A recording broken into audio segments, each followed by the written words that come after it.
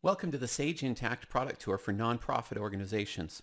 I'm Bob Shago. I work with Sage Intacct Product Marketing, and I'll be your host today as we take a look inside Sage Intacct to see just what makes it such an ideal financial solution for nonprofit organizations. I'll start today with a brief overview of where Sage Intacct sits in the accounting software industry. Things like who uses Sage Intacct, who partners with Sage Intacct, and what the industry has to say about us.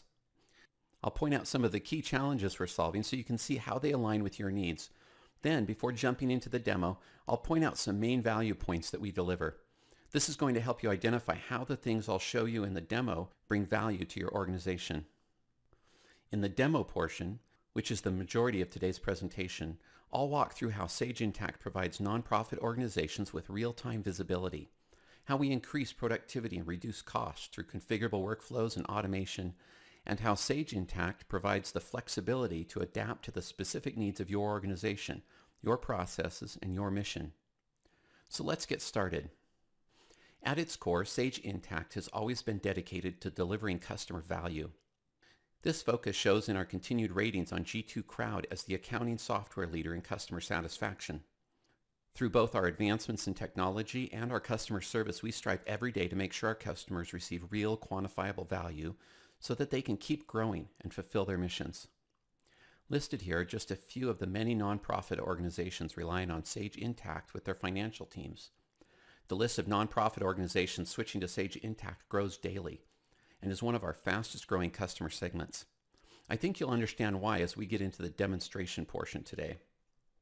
Intacct is an open, best-in-class system designed to easily integrate with other best-in-class solutions.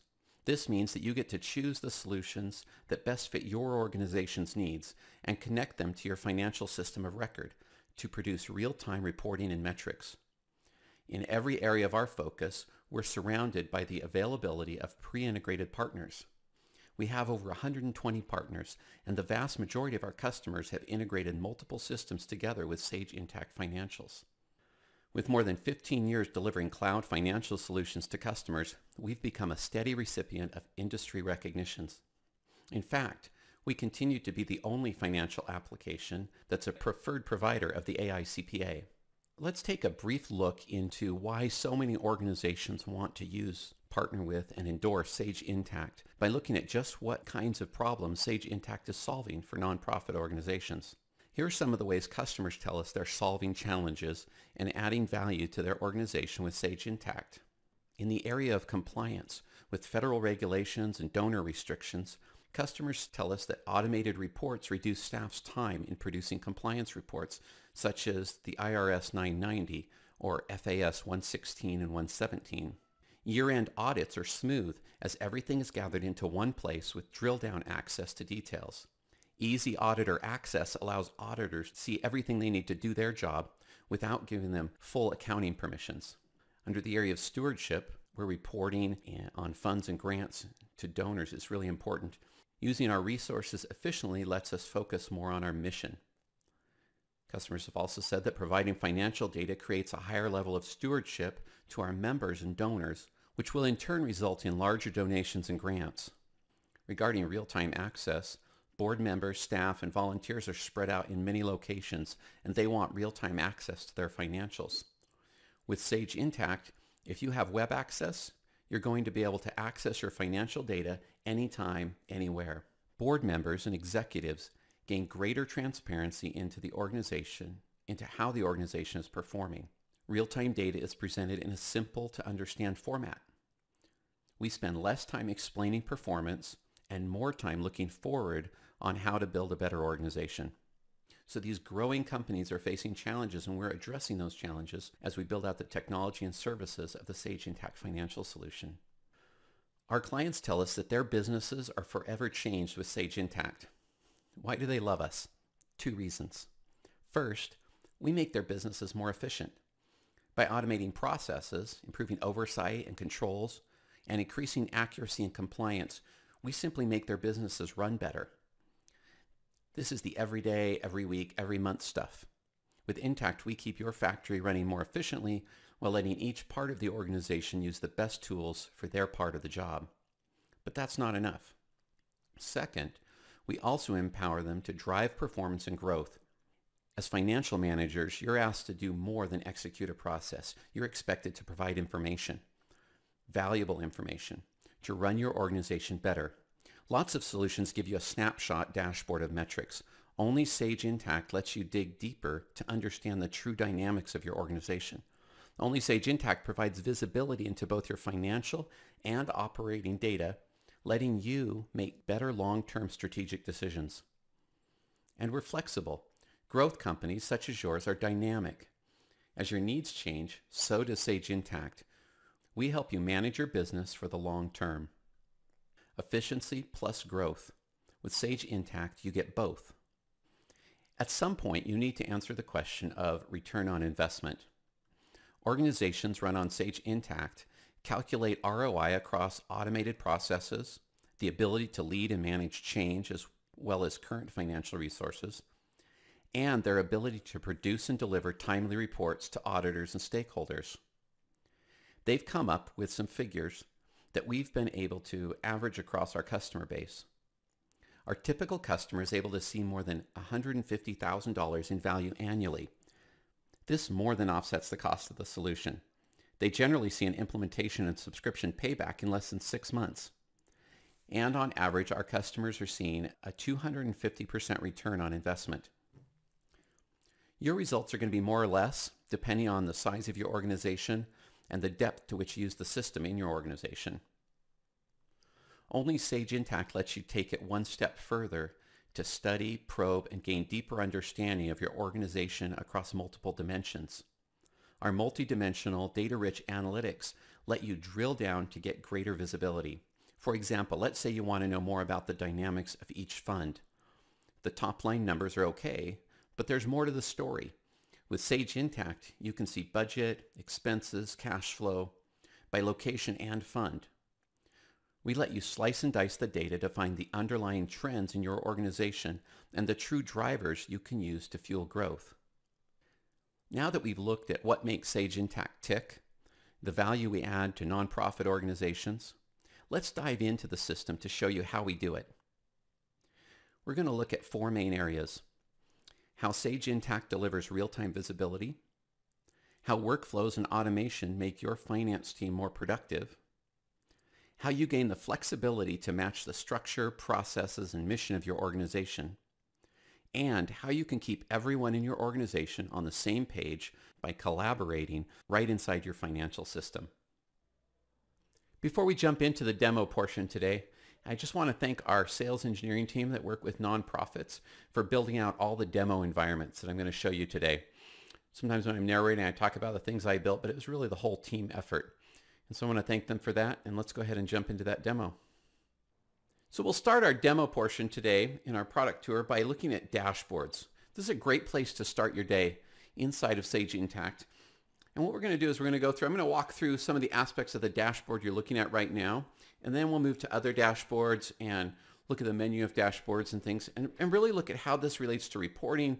One thing I want to point out right off is that this dashboard is not a snapshot from some previous exported data set. So this isn't like a lot of dashboarding tools where they're exporting data, building out a dashboard, and then you're looking at metrics from yesterday or last week. This is a dashboard looking at live data. So if we were to have changes, such as changes in expenses, that would be reflected in this performance card of total program expenses. So these items across the top are what we refer to as performance cards. They're kind of a scorecard to let you see right up front what's going on with your business. So for instance, this first one is a financial performance card. It looks at a group of accounts around expenses, and it just takes the current summary of all those accounts, the current total, and displays them here. It also shows us a comparison. In this case, we're comparing to the prior year. We could be comparing to the prior month or the prior quarter. It all depends on how you set these up. So you have control to configure these and set these up. The second performance card on the dashboard is pointing to what we call a statistical account or operational information. So we're looking at captured information about meals served. So as you capture information into these statistical accounts from your system, you start to keep track of your different programs, different things going on. You can capture these metrics and display them right here on your dashboard so you have a real view of what's going on in your organization. Volunteer hours is another statistical account. So these are being entered in and captured. They're kind of like journal entries, but around statistical or operational information. And then this last one is actually a calculation. So we've got expense per meal. So we're taking statistical information of meals, and we're taking expenses across that program, and we're running a calculation on them to get an expense per meal information. This is all a sample company, so don't look at these as real numbers. $23 per meal might not be great if you're running a soup kitchen. But what we're looking at is examples. I've got a lot of different types of examples built into this company to really demonstrate the power that we bring to the nonprofit organization.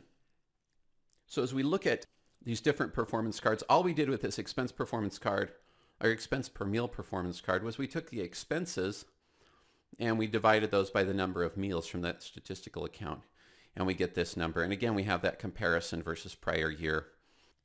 And I could look at outcomes from a lot of different areas, but let's look at below here. I've got a couple of different things. Notice I've got charts that are visual, like these bar charts and this pie chart. And if I wanted to look at the data behind these charts, I have this, when I roll over them, I get this little show data button, and then I can roll again and I get show data, I show graph. I can put that back. The same thing here. I can look at what's the breakout. What are the numbers that we're looking at to develop this chart or this graph? And then I have the standard column style charts, what we call tabular charts or reports. And I can look at this in this format, or I can use this this view all button, and I can expand this to the whole page and get into more detail if this was a large report and I'm just looking at a little bit of it. And I can look at different information. I can break it out. In this case, we are breaking out the program expense per member cost. And so we're breaking out this dimension of members, this item that we're tracking, and we're getting our program expenses across that. And then we've got aggregate revenue expenditures by site. So in my organization, I have these 4 different sites, and I'm able to see revenue expenditures across those sites and break things out. And I'm going to talk a little bit about what that is and how that helps us as we look at dimensional reporting. So we can look at, here's 2 down here. We can look at grants comparisons. So I've got the statement of revenue and expenditures where I compare different grants, what's going on with different grants. I'm going to go ahead and expand this because I noticed that it flows quite a bit from this bar here. I can see it flows quite a bit to the right. And so as I expand this, the system opens a new tab. And it shows me this whole thing. And so you can see I'm breaking out my revenue expenditures across these different grants that I'm working with. This could be funds, this could be projects, this could be whatever you define within your company that you want to see things broken out by. So I'm going to go ahead and close that, go back to my dashboard. I've done the same thing here with a program comparison and a location comparison. And then looking across all these different locations, looking across all my different programs that I'm running. One of the great things that we can do here as well is we can create compliance reporting, right? So let me jump over to another dashboard. Let me show you this menu. I've got this flyout menu on the left that shows all our different dashboards. Here I've got outcomes by my different focus areas. And I've created a lot of different samples within, as I said, within this company around the nonprofit space. So I've got church, clinic, foundation, ministry. So I've created these outcomes based on these different areas. I might have, a school and a clinic, an association, and I can build different dashboards for those. You've got an unlimited number of dashboards available. I also have role-based dashboards. I can look at what the CFO wants to look at, the controller, fixed asset manager may just want to see information around fixed assets. And so again, I can create as many dashboards as I need for the roles that I have within my company. And then I can limit the access to those according to those roles or to individuals within those roles. And so the CFO might be looking at things at a top level that not everyone has access to. And so we can limit that dashboard to that role as well. And then I have this one I've created compliance dashboards. I have this compliance audit dashboard. I'm just going to point this one out really quick. I could give permissions to access this dashboard just to the auditor, or give the auditor just permission to this dashboard. So my finance team and the auditor can see this dashboard, but I can limit the auditor not to have access to the whole company. But through this dashboard, they've got the ability to look at this and drill down into just the things they need to see. And so on this particular dashboard, you notice I've got my statements of activities. We've also been able to handle the new upcoming regulations for nonprofits, right? Where we've got reporting according to restricted funds and unrestricted funds. And so we've got dual reports here so we can see the differences of how we're reporting across those new reporting requirements. So I've got all my different audit reports working here so that I can look at how everything's breaking down. And if I see any anomalies in here, we can drill down and look into those and see what's happening with those in those different areas. So one of the ways that we create this functionality is we can go in and we can create permissions around any dashboard. So I can go in, this is just the dashboard properties. I can bring up any one of my dashboards and I can create both filters and permissions. So I can filter this to an as of date or department or project or grant, any of my dimensions that I track, filter it to a certain location. But I can also set these permissions. And in this case, we have an owner. We've gone in and we basically said deny everyone, or so this isn't access to everyone, but allow these individuals. And so we have 4 individuals that are allowed to see this dashboard and work with this dashboard. One of these could be our auditor. And this way we can give, inside the system, we give our auditor permissions to this dashboard, but not permissions to everything else. We can give them just view permissions to see things around the general ledger, maybe around accounts payable and accounts receivable, but not the ability to actually do any accounting, to make any changes, enter any transactions. The way we set these filters, and let me go back to another dashboard under outcomes, and we can look at our sample nonprofit outcomes. Is we can set filters up here, and I can go ahead and add, I have a date filter here, so I could go ahead and compare the previous year and apply that. And I could get a snapshot of the metrics from the previous year. Yeah, things are looking a little better, a lot more green arrows and thumbs up and happy faces along the top here. And I could go to any of these. I could go to my analysis views and I could look at a budget position as well. So in this case, I'm not just bringing in accounts or reports with accounts that are of what's currently being done, but I'm also looking at budgets, right? And so I've got my actual versus budget under my different program areas of services, task forces, program services, and I've got these broken out, and then I've got some conditional highlighting going on to show me. Notice when I roll over this blue area, it says needs review.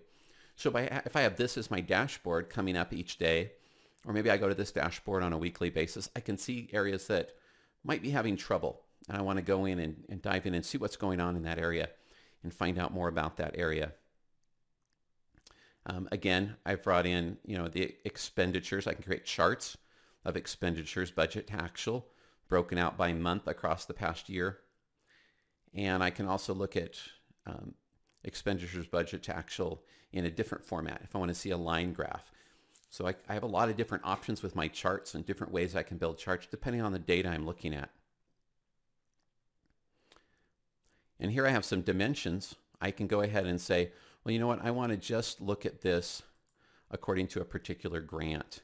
And so I can just select a particular grant and look at all these revenue expenditures against budget just for that grant. Or I can just pick a department within my system or within my organization. And by doing that, I limit these reports are automatically filtered by those dimensions, and then I can filter and really hone in on what I want to look at. So this is just touching a little bit on what we do with dashboards. And these dashboards, one really nice thing here as well is I've got this, I can do this with any of these reports. I can go in and adjust it on the fly. So I've got this little edit report group, and I can just dive in on the fly. It takes me to my financial report writer. And from my financial report writer, I can go in and I can make edits to what's showing up, whether things are expanded or collapsed, how much detail I want to show. I can add additional columns to the report, make changes to the report, and I can save these and they show up live back within the dashboard. I can also come into here and say I really like the way this report's running and working. I don't want to change it. I can go ahead and click duplicate. And so now I can just duplicate this report and start working on a duplicate version of this report, give it a new name. And then I can pull that into a dashboard, or I can just run it as a report from the report center. And any of my reports can be pulled into a dashboard. And let me jump over really quickly to the report center just to show that area. This is where I keep all my reports. I've got this set up for all reports from all applications right now. And we can see them broken out here into different groups. And I can go in, I can create, notice the little star next to some reports. This means these are my favorites. I've saved this report. I can also go in and I can memorize reports to run and be delivered. And so I can set a schedule for this report and tell it to run on particular schedule, and then I can send it by email to different stakeholders within the organization. And I can do this with any of my reports to keep all my stakeholders apprised of how we're doing within the organization. So we're going to take a little bit of a look at workflow and automation. So a little bit about workflow and automation. I'm going to jump into an area where we deal with purchasing. Purchasing is where we're handling expenditures. Purchasing flows into accounts payable. So I'm going to jump to the main purchasing page here. And right off we can see that purchasing has some data elements, right? We're dealing with vendors. If we had products and product lines, we would deal with those in different areas. But the main thing we're dealing with is we have purchase requisitions. So this is our workflow. Notice the arrows. Purchase orders. Notice receive a shipment is grayed out because that's not functioning within our workflow right now. And then we've got create a vendor invoice. And so the vendor invoice is the thing that posts to the general ledger. So if I go in here to create a purchase requisition, I've got a couple of options. Notice I get this rollover when I click on it.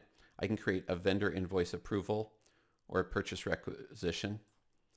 These are custom setup purchasing transactions. So you get to define the definitions. It's all configurable.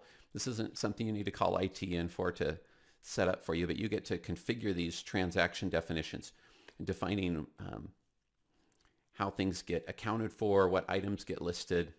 Basically, when we set one of these up, notice right off the bat, I've got the ability, I'll just go ahead and grab this first vendor here, and I automatically get listed the contact for pay to and return to. Now they don't have address information. Let's go ahead and grab Jason here. Jason's Deli has address information. And so this gets automatically filled in for me based on the defaults that are set with that vendor. So you can set up every vendor to have a default pay to and return to. Notice this piece up here isn't filled in with anything yet because we haven't added anything. But if we went to look at some existing bills or purchase orders, we'd see that we get a lot of header information, tells us the status. And we'll look at that in just a second. But we can go ahead and, I don't know why we'd buy a binder from a deli, but we did. And we'll get some logo pens. They sell everything at that deli. As we scroll over, notice the pricing's already put in here because these are items we're purchasing on a regular basis. But notice something else here, show detail. So I can show more detail here, and I've got more information. And these are completely editable. I can move these around. I can take fields from here and put them up into the main bar and edit this to the look and feel I want. The administrator does this, and it's safe for everybody in the organization.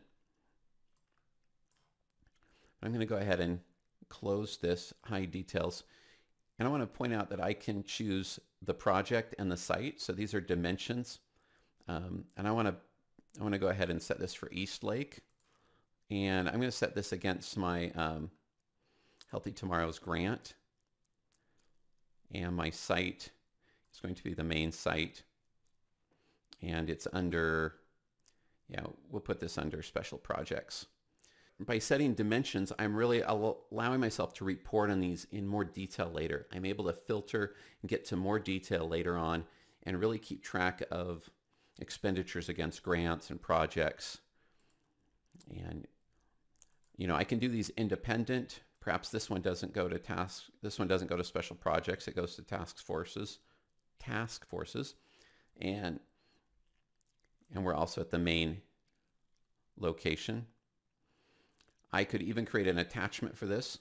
If I had a price quote already from Jason's Deli for these things, I could go ahead and add an attachment of that price quote as proof of what the pricing is supposed to be for this order.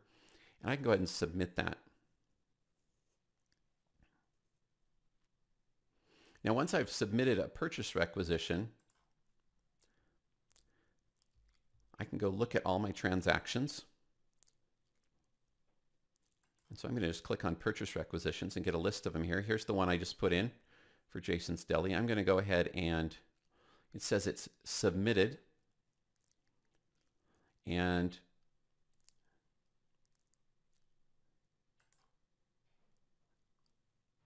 I can go ahead and look at what's going on with this one.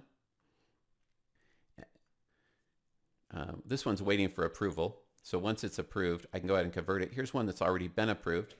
So I've got a pending order to FedEx. I'm going to go ahead and convert this from a purchase requisition to a purchase order.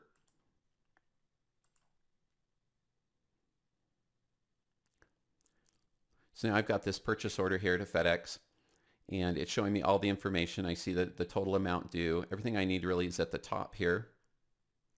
I can see what it's for, where it's going, and I can go ahead and post this as a purchase order. At this point, I could make changes if I wanted to. I could put in another reference number, maybe add a message. And so now I have this purchase order. It's brought me back to this list, and it's a pending purchase order. And if I convert it again, I can take it to a vendor invoice, at which point it posts to the GL, and I have this, and it creates a bill to the company in accounts payable. Oh, it tells me that a vendor document number is required. So a rule has been set up here requiring a vendor document number with any order. So I'll go ahead and put a vendor document number in there for this example. And do I see anything else that needs to be filled in? It looks like everything else is filled in properly. I can go ahead and post this. And without rekeying anything, I've moved from this request to a purchase order to the actual invoice. And I actually have an invoice now here waiting to be paid and waiting to be taken care of. And this is another area of automation that we see. If we go and look at some of these existing vendor invoices that are closed, I can go ahead and view one of these older ones. I can see more information about this vendor invoice: total items, transactional detail, transaction status, closed. I can look at a history.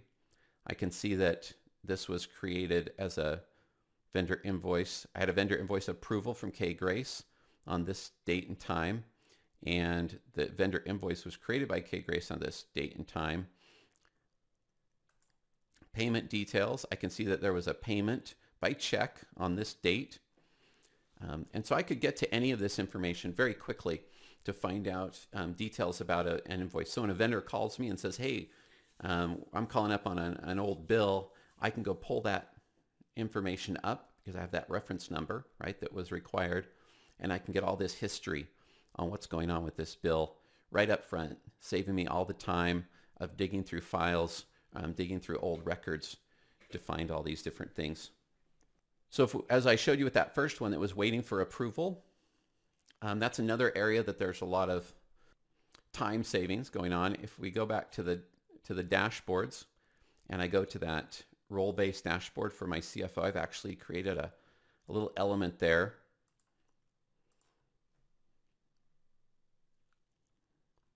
And that's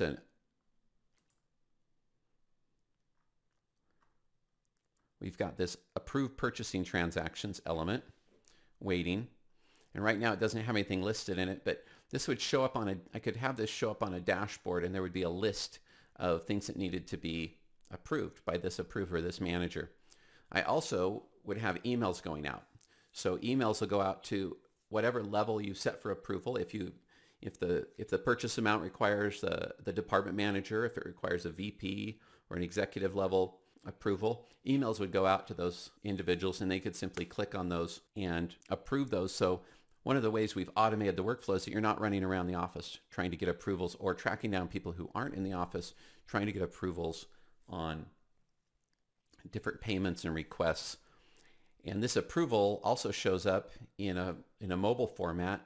Managers and executives can approve payments. They can approve purchase requisitions from anywhere they are on mobile devices, on phones and tablets.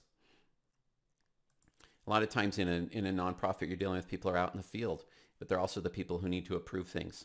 Or maybe they work in other industries and lots of different organizations that they work with, but they still need to approve things. And so the approval process here becomes very helpful for this distributed group of stakeholders. We also offer payment automation. I don't have this connected live because it's a sales demo. I don't have it connected live to American Express, but we offer payment through American Express in our vendor payment services module, in which checks are no longer cut in your office, but you can simply send the information out to American Express and they cut and mail checks.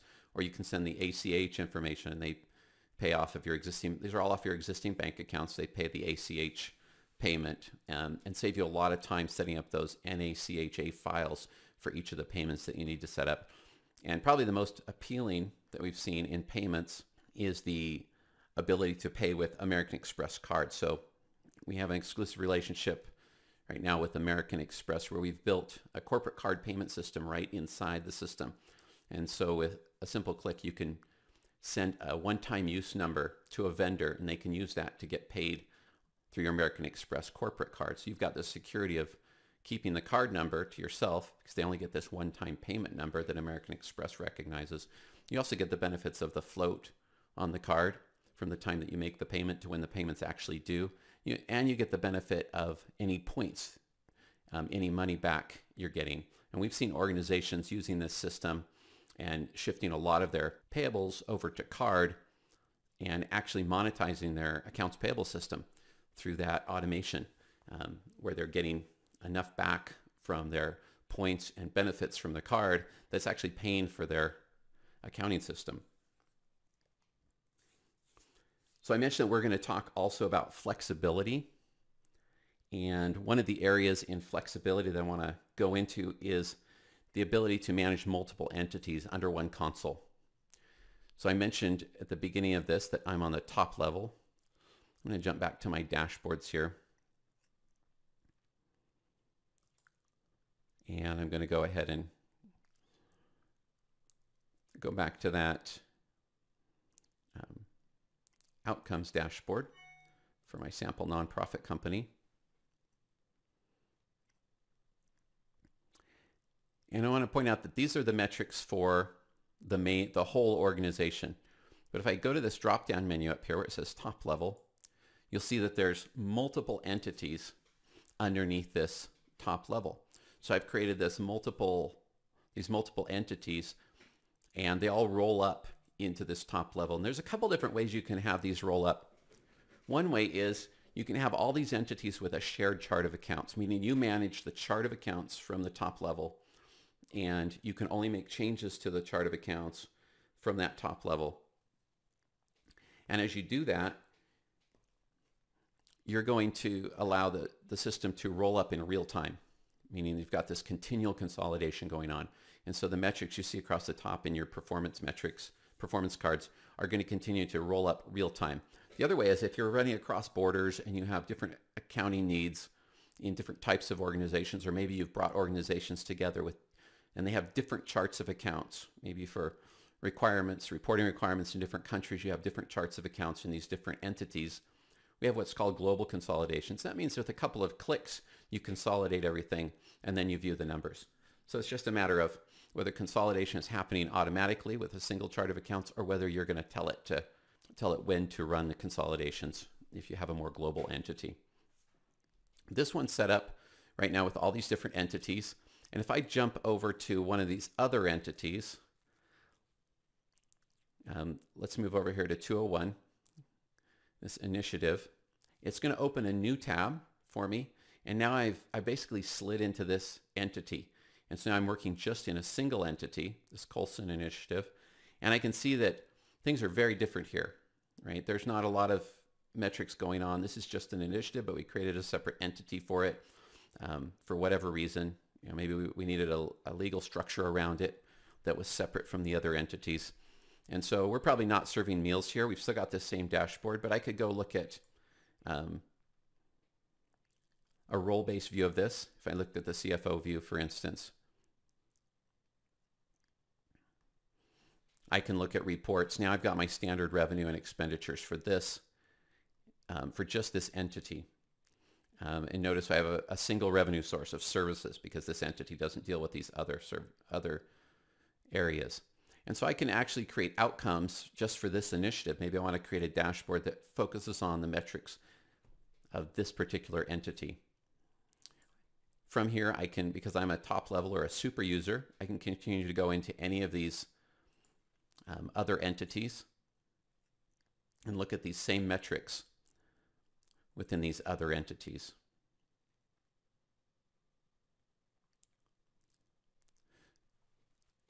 And so I have this ability to drill down and get to the outcomes for the different types of metrics that I'm dealing with. So I'm going to go back to my top level. I don't need to use that drill down menu because the system's been creating new tabs within the browser for each of these. And if you're working in this on a daily basis, you might have a tab open for each of the entities and be going into each entity and working in those entities. The other nice thing about the multiple entities is I can have something running where I only allow a user to log into this particular entity. For instance, my health initiative grant one. I might just set up some users to just come into this health initiative and not into my other areas, and they would do accounting just within this organization, within this one entity, and they would only have access to this entity and the work they're doing with this organization. So if I had something running in another country, or I had operations running in different states that really didn't need knowledge of everything else that's running, they just need their entity, I can grant that without granting them access to everything. So this is very different from what you might get if you had everything under one, say, QuickBooks file, or you had multiple QuickBooks file where you have to grant them full access to that file. It's sort of an all or nothing. All of this is configurable, meaning all these permissions I'm talking about are configurable by the administrator. So I can go into any of these users and I can go in and set up my different permissions for my individual users and allow them just to see the things that I want them to see. So for instance, I could go to a user. I can also set up roles for users, but I can go to this user here, Paul Smith, and I can look at his subscriptions. I can see that he's working in time and expenses and general ledger. And I can go in and set permissions in time and expenses for this user. I can see that he can expand this just a little bit, make it easier to see all the permissions. I can see that he has access to his own expenses, but not to expense summaries for others. He can simply list and view expense summaries. He's not able to do anything with those. He's not able to reclass, reverse, delete, or edit any expense adjustments. He doesn't see a list of expenses to approve. He's not an approver, so he doesn't have an approval level set for him. But maybe we want to give him some additional information or some additional work to do. We can open up other things. We can also go down and let him run reports against these different ledgers and check registers. And so we can go into any of our users and set this for them. We can also just set up a role. Like perhaps we have a finance clerk role, an AP clerk, and we just set certain permissions for the AP clerk, and then we apply that role to the people that need that role. So it makes it really quick as we grow our organization. So we add additional clerks, we simply apply the role. We don't have to go in and set all the individual permissions for each user. Going back to my dashboards again, I want to point out a little piece that was in the CFO dashboard that we looked at. And it was right down here. It was the collaboration feed. I mentioned that we allow people to stay on the same page, collaborate in real time within the system. And in this case, we have a collaboration feed for Carly Grace. There's some comments here by Carly Grace. That's the user we have that we're logged in as right now. And Carly Grace was able to made a comment on some things that were going on within the organization. She was also able to take a snapshot of a chart and save that and store that with the conversation. So at future dates, we can come back and look at what was going on, what decisions were being made. And not only this, but in the case of an audit, we can keep track of what's happening in different areas of the company. So if we, for instance, we might want to go look at, so for instance, as I'm going through this and I see different amounts of expenditures, for instance, I've got this office supply amount in the operating budget and the actual, and then commitments. I might want to drill down into this and see, what's going on behind the scenes here. What are the actuals here? And as I look at these and come down here, I see that some are repeating, others aren't. And it seems like this one's a little higher than normal. So I might have a question on this particular line. And so this brings up the journal entry associated with this particular transaction. And I might just go ahead and ask a question. Why is this higher than normal? And that question and any answers that come back are going to be stored permanently with this journal entry. So later on, perhaps during an audit, if the CFO has a question about it, there's likely to be a question from an auditor. We can go back and we can look at this, and somebody else can go in here and comment. This was the month we hosted our training. There could be any reason for it, but we want a reason for it. And so someone could post back, this was the month we hosted our training, and now we have a why to go along with this transaction and why it was higher. And this is permanently stored. So the auditor will be able to see this. Anybody will be able to see this when they come to this journal entry.